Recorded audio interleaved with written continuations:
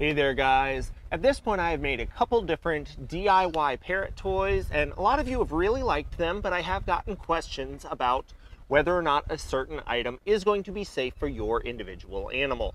And my general rule of thumb is just about everything can be made for a certain animal.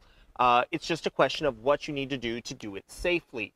So the topic of this video is going to be scaling enrichment up or down for a change in size or species of animal. And then at the very end, I'm going to be applying that and making one of the toys that I have made, a DIY foraging donut for parrots, and scaling that up to the size to give dromedary camels. So if that is something you guys are interested in learning more about or watching, make sure you stick around because that's going to be coming up right up.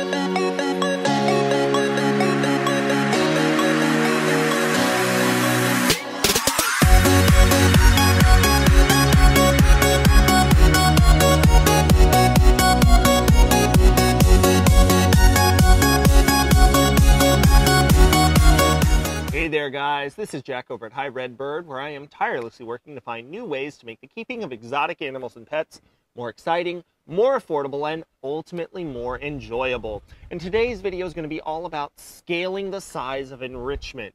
A lot of people will see a particular item and think that it's not going to be safe to give their animal because it's the wrong size or it's listed for another animal. So I wanted to go ahead and just talk about that. So the first thing is, for zoo professionals, there aren't ready-made enrichment items. The vast majority of enrichment items they are going to use are going to be made items that are either inspired by something you see at a store, or they're going to be inspired by something that was given to another species. So for example, you may see something that's like a dog puzzle feeder, and that would be great, but it's not scaled to the appropriate size to give a large hoofstock animal. So instead, you're going to have to build your own out of like a 5-gallon bucket and some PVC pipe. So if you are willing to be inventive, you can definitely scale enrichment items up or down to an appropriate animal.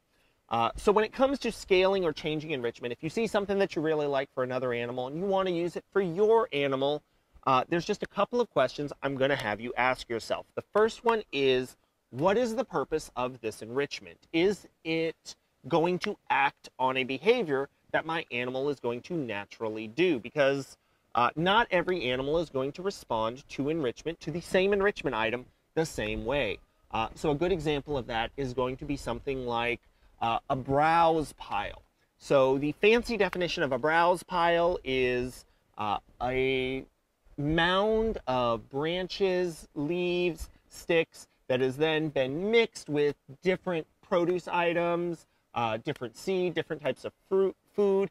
The realistic definition of a browse pile is the animal keeper was tired of raking leaves that day. They didn't want to bag them all up, so they raked them up, threw some food in it, and called it enrichment. That kind of is how that happens. Now, a browse pile like that, a mound of leaves and sticks with different pieces of produce in it, something like a ground bird, a turkey, a pheasant, a chicken, is going to think that's an absolutely amazing type of enrichment.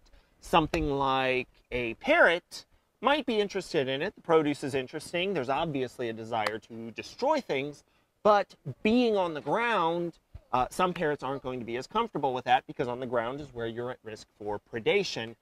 Bigger, clunkier parrots take a little bit longer to get up in the air to get away from a predator, so they may not be as comfortable with it. And then obviously something like a bird of prey is going to have no interest in a browse pile full of produce. So the first thing you need to ask yourself is, what is the purpose of this? Is this acting on something my animal will be interested in doing? And if the answer to that is no, just go ahead and stop right there because it's not worth pursuing. If your animal's not going to be interested in it, if it's not a natural behavior that your animal is going to do, just stop working on it. Do not pass go. Do not collect $200. The next question you need to ask yourself, and this is the big one, is how do I make this safe? So you need to check and see if the materials for that individual item are going to be safe for the animal in use. If not, how can you scale them up or down? You need to check on the toxicity of certain items. There are browse plants that I'll use for certain animals that aren't safe for others. For example, things like banana leaves. My parrots love banana leaves. Things like my sheep and camels, they do not have banana leaves on their approved browse list because banana is very, very high in copper. The sheep and the camels can have a bit of a sensitivity to copper, so that's just something I want to avoid. So you want to check to make sure that whatever items you are using, whatever enrichment you are providing for your animals is going to be safe.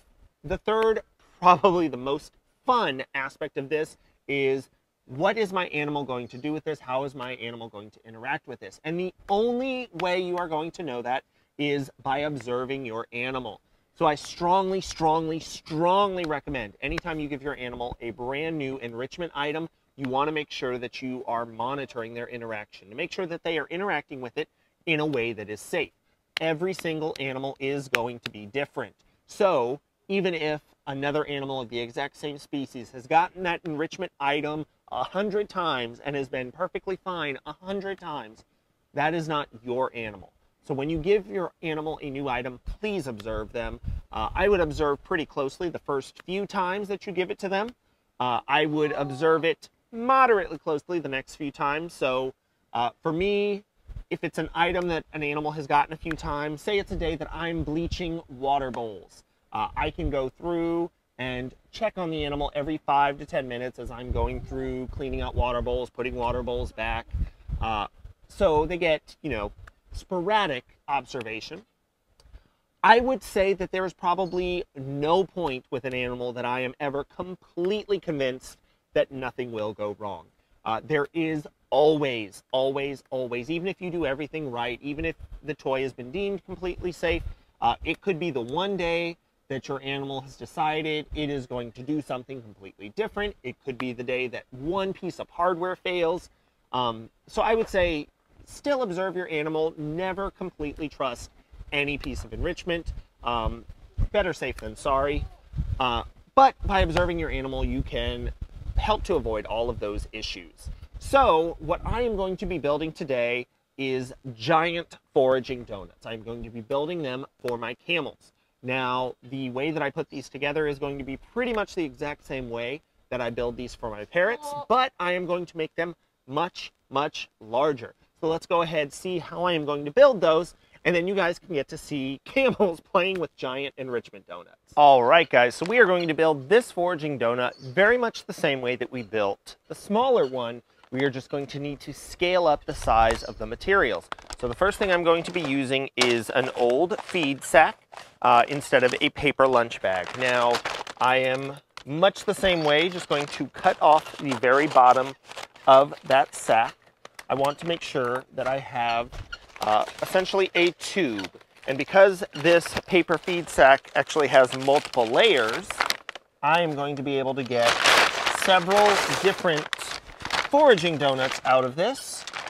So I am actually going to discard the outside with the printed paper, and I have two different lining pieces that'll make two different foraging donuts, which is great because I have two different camels, so they are definitely going to appreciate that. Now I'm going to do this the exact same way. I'll reach through, grab one side, and just pull it in on itself. The goal here is to create that bowl shape that we had before. Except before, while it was a little bit of a hand technique, building this for a larger animal is more of a full body workout. And that's just sort of how that works out. So, once I get that inside all the way up, you can see I have the start of our donut. So it's hollow in the center, but I do have the entire round that I can fill with items. Now, I'm not going to be filling this with shredded paper. That would take a significant, almost ridiculous amount of shredded paper. So instead, I have some hay, and we're just going to work the hay into the interior of this donut. And guys, I'm just building one on camera. I'm going to build the other one the exact same way. But I figure y'all don't want to stick around too much for that. You would rather see me put one of these together and then just see the animals interacting with this. So there you go. You can see I've got the hay in there. Now to up the reward factor of this, I have some chopped produce. Here I've got some apples, some carrots. You could add a little bit of your animal's pelleted diet. You could add things like air-popped popcorn. It really is going to depend what kind of animal you are giving this to, but all of those are going to be approved enrichment items for my animals. In fact, for my camels, if I wanted to make this really, really special, not something that I gave them every day, but maybe something I gave them for Christmas or a special event, I could include things like a handful of marshmallows in there. Again, that's going to be approved by their vet. You just want to make sure that what you're giving them is healthy and safe for that animal. Now, once I have it full, and as you can see, this big donut is going to be able to hold a lot more. I'm just going to go through and crimp down the edges.